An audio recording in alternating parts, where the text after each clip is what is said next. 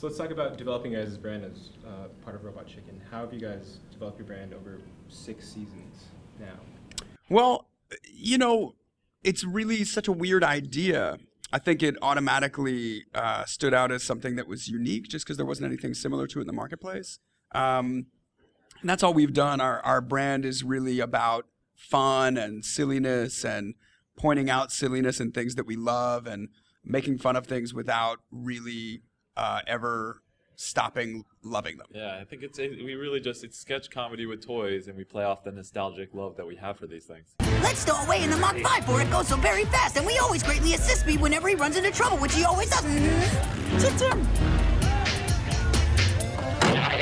You guys have mentioned you guys started this on your couch, essentially. Yep. Heavy petting makeout session. We were like, oh, what else should we do? well, maybe today we should make something. What if Batman made out with you? Ooh, that'd be fun. Love you, Batman. Right.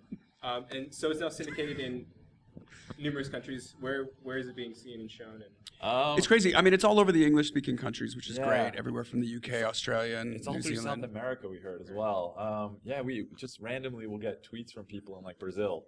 And just be like, So it's just bizarre to know that it's in all these other languages and being translated, I hope. Yeah, wondering who's doing the voice talent for what all does that stuff. translation sound like? Does this kind of comedy even translate? Yeah. Does the humor translate as well? Is it? I have no idea.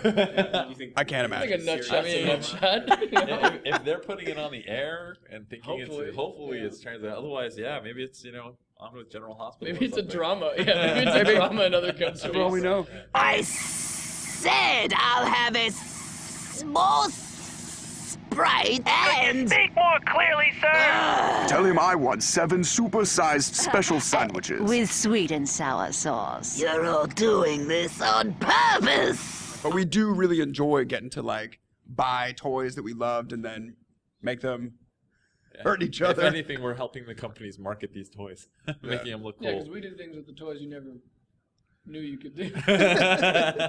So we're all about superlatives here. What can we call you guys? I mean, are you guys the richest toy player?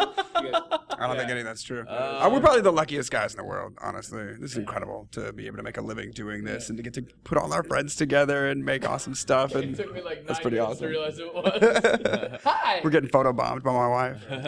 So what's next for Robot Chicken? DC Comics Special comes out in September, and our 6th season is going to run through the end of the year. Yeah. Thanks a lot, guys. Yeah, Thanks, man.